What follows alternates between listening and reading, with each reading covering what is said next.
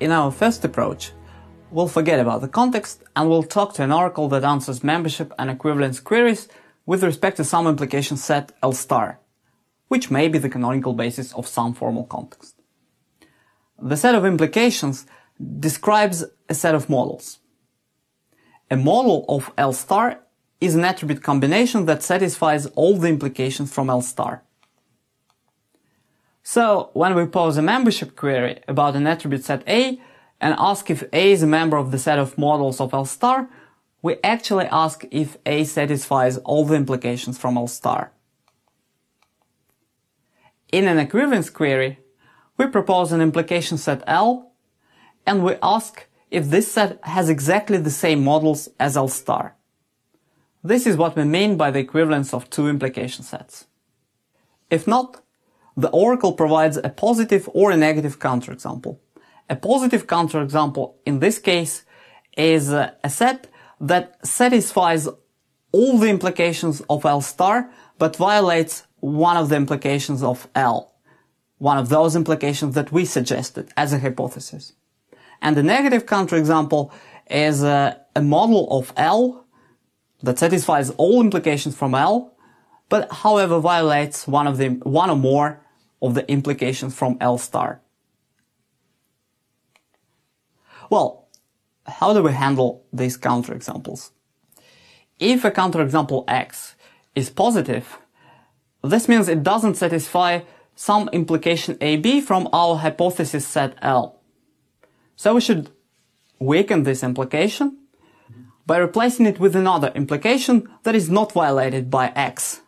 One way to do so is to replace the conclusion of this implication B by the intersection of B and X. So we used to have an implication A implies B, and now we have an implication A implies B intersection X. A is a subset of X, but B intersection X is also a subset of X, so this implication is no longer violated by X. Good. And we do this for every implication from L, for which X is a counterexample, for which X is not a model. If X is a negative counterexample, it means that our hypothesis is not strong enough. It allows X satisfies our implications, but it shouldn't, because it doesn't satisfy implications from L star. So we should pick one of the implications, A implies B, from our set L, and we'll try to strengthen it. We'll replace the premise of this implication A by the intersection of A and X. And then we'll get an implication A intersection X implies B. And if B is not a subset of X, then this new implication forbids X as a model. If we can't find an implication that we could strengthen so as to exclude X from the set of models, then we'll simply add a new implication, X implies M, to the end of our list L. Okay, so this is the basic idea. Before looking at the pseudocode of the algorithm, let's first look how it works on an example. Suppose that we work with attribute set ABCD.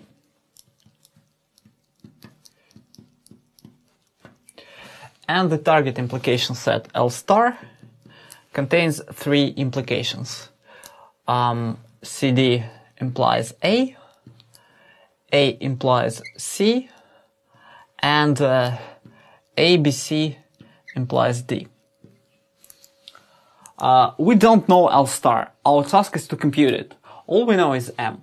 The attributes are A, B, C, D. So we're going to use queries to compute L star. We're going to use equivalence and membership queries. Let's start with the empty hypothesis. So our hypothesis L initially contains no implications at all. And therefore, every attribute combination, every attribute subset is a model of L. We submit an equivalence query with this empty set of implications, and the only well, all possible counterexamples must be negative. Let's suppose in this case the counterexample is ABC. Well, indeed, it satisfies our set of implications, because our set of implications is empty, so any attribute combination satisfies it, but it doesn't satisfy L star. Well, we don't know L star, but suppose that we know, then we can check that ABC fails to satisfy the third implication. It contains ABC, but it doesn't contain D. So this is a negative counterexample. Well, looks like the only thing we can do at this point is to add the implication ABC implies ABCD to our hypothesis. It removes the counterexample ABC from the set of models of L, but that's all it does. Okay, so let's submit the second equivalence query, now using this set of implications with just one implication. ABC implies ABCD. Suppose that in return we get a counterexample A.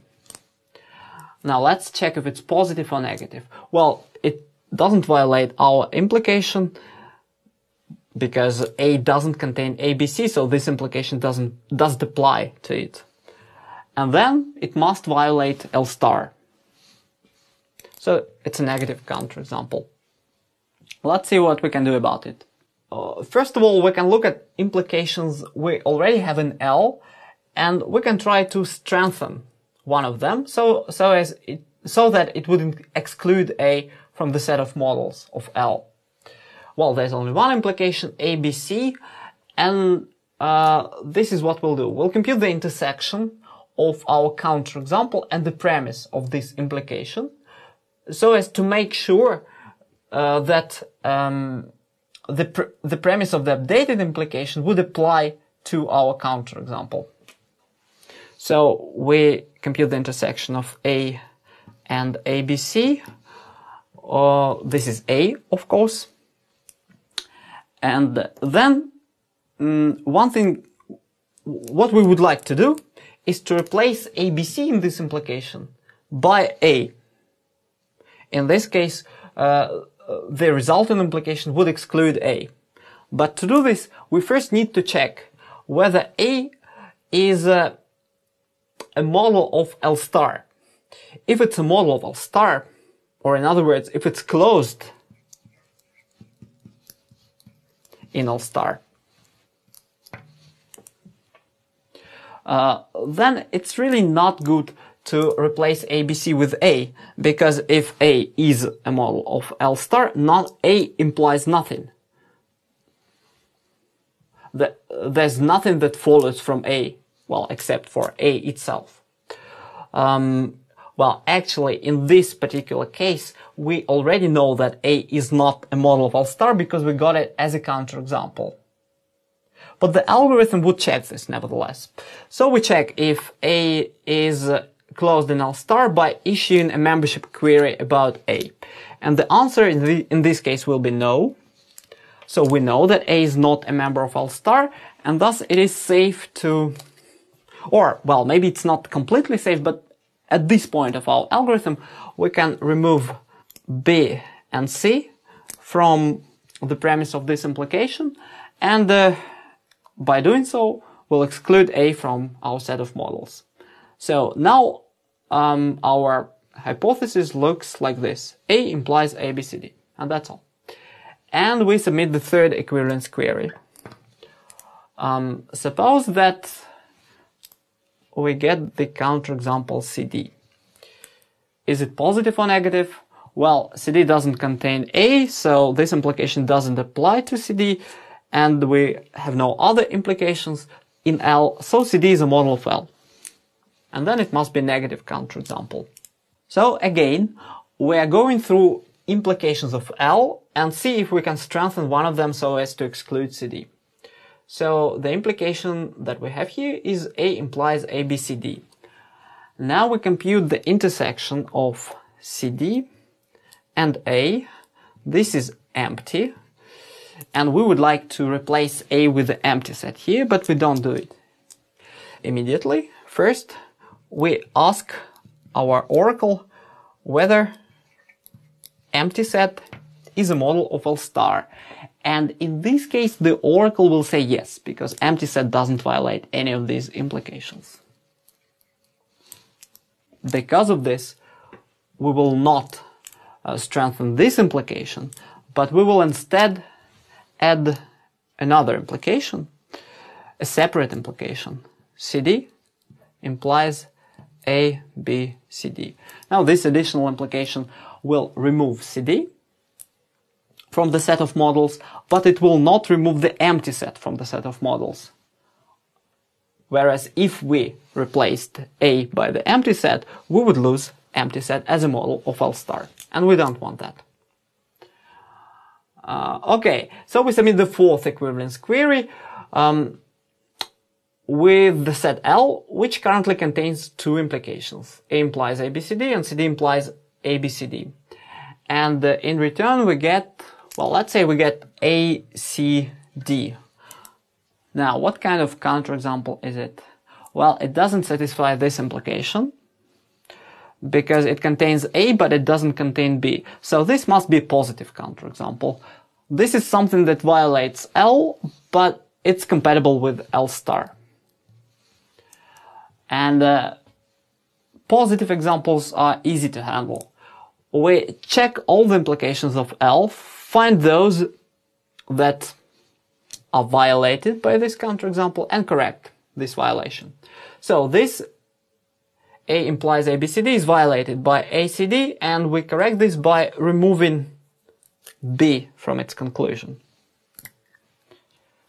And we do the same with this implication, because CD is also a subset of ACD, but ABCD is not a subset of ACD. So we compute the intersection of ABCD and ACD, we get ACD, and that's the new conclusion of this second implication. So we remove B from here. Alright, so this is our new hypothesis. Now ACD is compatible with this set of implications. Okay, and we issue the fifth equivalence query. Now suppose we got AC as a counterexample. And this one is also positive because it violates our implication, so it's not a model of L. So we correct this implication. Now A is a subset of AC, but ACD is not a subset of AC. To correct this, we remove D from the first implication. And CD is not a subset of AC, so AC doesn't violate this implication. Okay, and now this sixth equivalence query gives us, let's say, counterexample A, B, C. Note, by the way, that at some point we have already obtained this counterexample, and we added an implication that excluded this counterexample. ABC implied ABCD. But then something has happened to this implication. It has modified quite a bit. So at this point, this implication no longer forbids ABC because, well, ABC is compatible with it. ABC contains A, but it also contains A and C. And ABC doesn't contain CD, so it's also compatible with this implication. So ABC is a model of L, and this means it's not a model of L star. It's a negative counterexample. Okay, so we look at these implications and we try to see whether we can strengthen them in such a way that they exclude ABC from the set of models. So we compute the intersection of our counterexample ABC with the premise of the first implication, A. Well, and what we get is A. But if we replace A by A, nothing changes. So this won't help us. Let's look at the second implication and compute the intersection of ABC and CD. The intersection of ABC and CD is C, and it would be okay to replace CD by C. This would indeed exclude ABC from the set of models. But first we check if C is a model of L star. In other words, if C equals L star of C using a membership query. And in this case, the answer is yes, because C as a set doesn't violate any of these three implications. So the answer is yes, and we don't want to lose C as a model.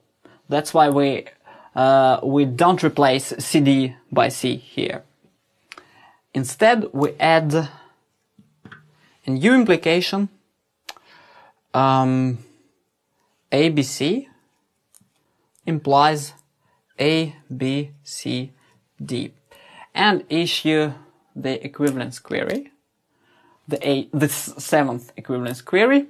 And in this case, let's look at these implications. A implies AC, it's this one. CD implies ACD. Well, it's this one. We don't have CD here, but the premise is always implied by itself. So I could write CD here as well. And ABC implies ABCD. It's this implication. So in this case, the oracle says yes, and we have successfully computed our set L star.